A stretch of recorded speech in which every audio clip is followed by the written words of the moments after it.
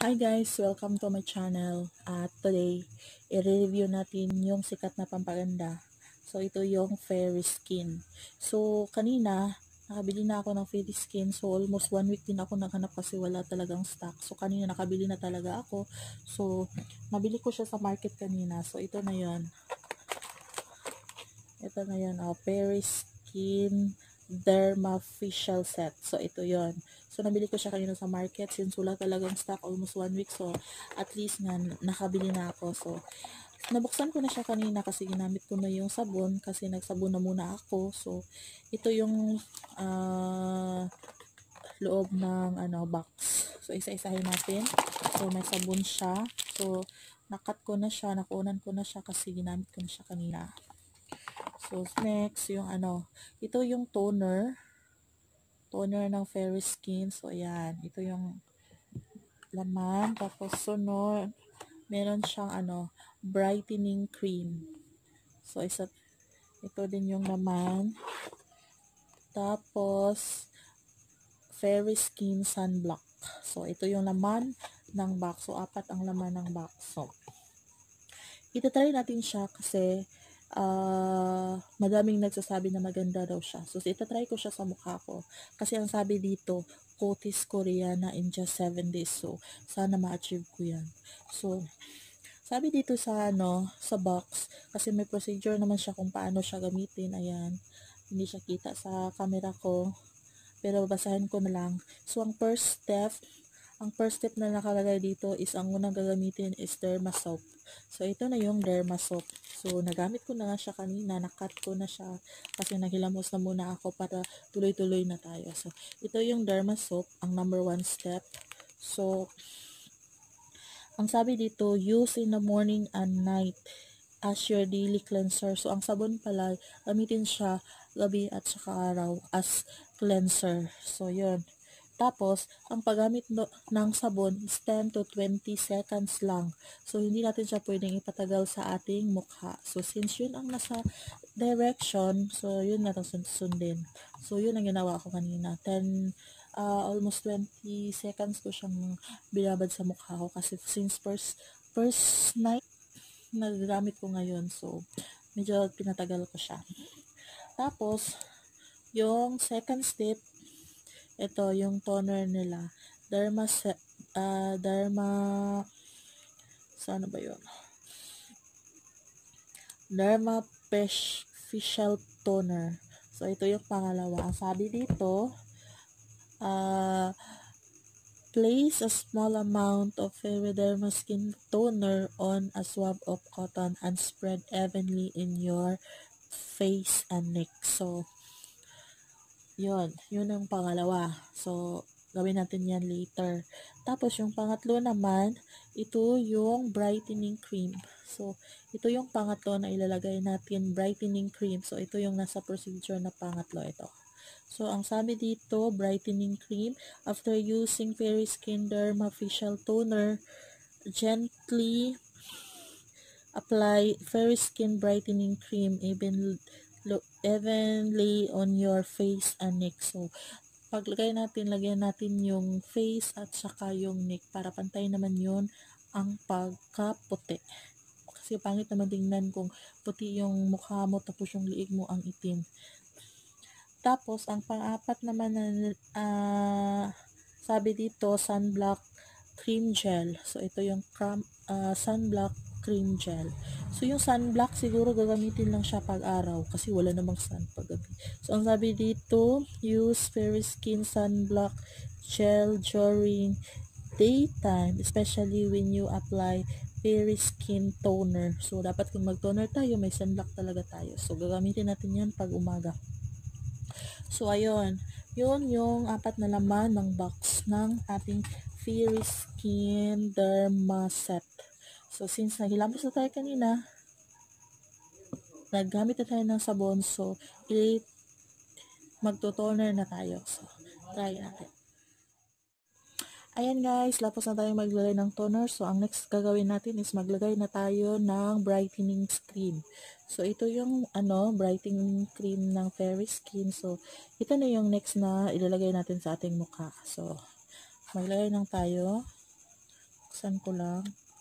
So, ito na yung laman ng brightening cream. So, ito na siya. Ayan. So, maglagay tayo ng konti.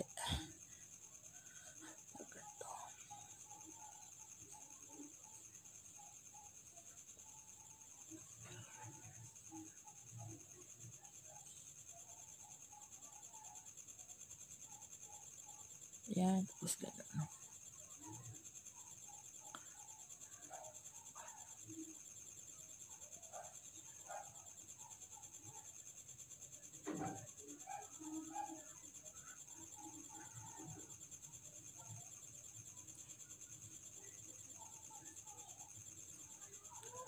Dapat lagyan natin lahat ng ating mukha para maging fair yung yung kinalabasan.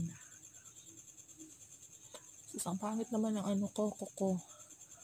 Hindi pa ako nakapag paglinis. Sali natin yung liig kasi baka maputi yung mukha natin tapos yung liig natin maitim. Pangit naman ang liig tingnan.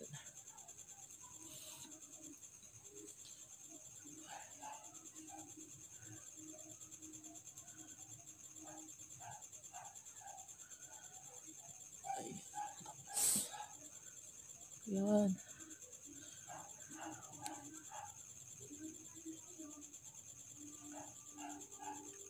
Pasensya sa sa kamay ko kasi yung kuko hindi ko pa napalinisan. Kanina sana yun kasi busy ako. So, ngayon na lang.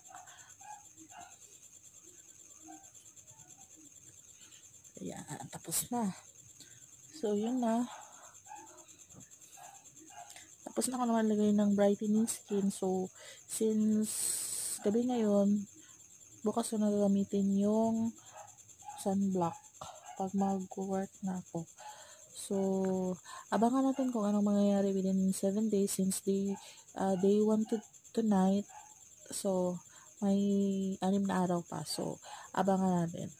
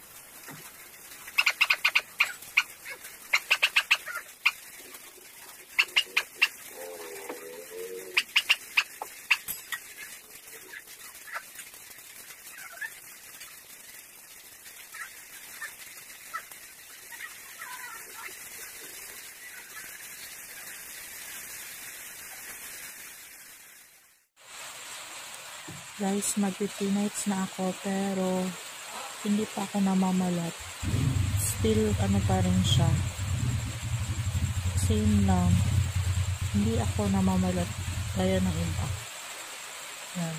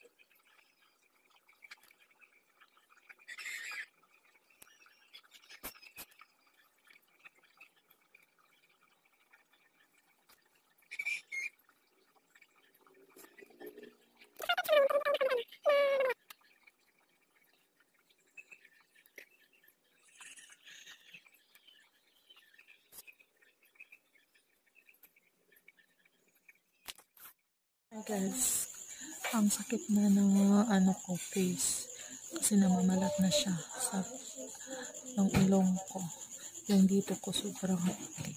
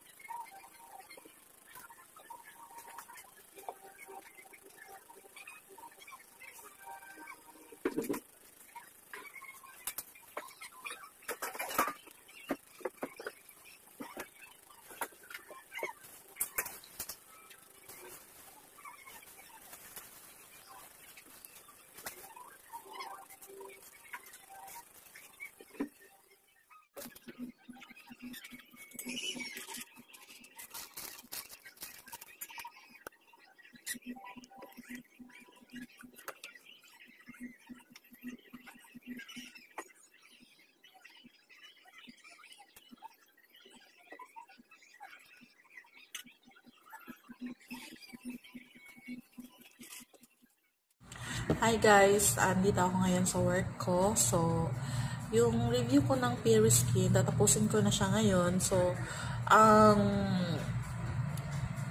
resulta niya para sa akin is maganda siya gamitin. Kaso, pagdating ng mga 4 na araw, masakit na siya kasi nagpipil na siya. So far, ang result niya sa akin, kasi yung target ko kasi noon, ito, yung biklat ko dito, gusto kong makuha siya. So, sa ngayon, wala na siya. Ay, hindi na siya maitim kagaya nung una, di ba? Nung una, kung, ito, maitim to, pero ngayon, wala na siya. So, ito na yung skin ko ngayon. Nung dati, ang daming itim-itim sa mukha ko, so ngayon, hindi na siya. Since natapos ko na yung isang box ko, pero yung toner ko, hindi pa siya naubos. Naubos lang yung sabon ko at saka yung brightening cream ko. So, si toner, palagi ko pa rin siyang ginagamit. inaubos ko lang siya. Pero so far, nagandahan ako sa result niya kasi nawala talaga yung mga itim-itim sa mukha ko. Pero, nung ginagamit ko pa si Fairy Skin, nung week na yon, ang di ko lang gusto sa kanya is yung oily talaga yung mukha ko eh. Ayaw ko nung oily kasi mataba na ako, tapos oily pa yung mukha ko para namang lumalabas yung mga oil ko. So, yun. Nung wala na ako nag brightening cream, nag na lang ako, nag-toner na lang ako. So, nilalagyan ko siya ng powder at saka moisturizing. So, para sa akin, maganda yung result niya. Maybe pa mga weeks siguro, try ko siya ulit. Para lalo siyang mawawala lahat talaga yung mga itim-itim ko sa mukha. So, yun lang. Try nyo lang sa inyo kung gusto nyo. Basta maganda yung result. That's all. Thank you.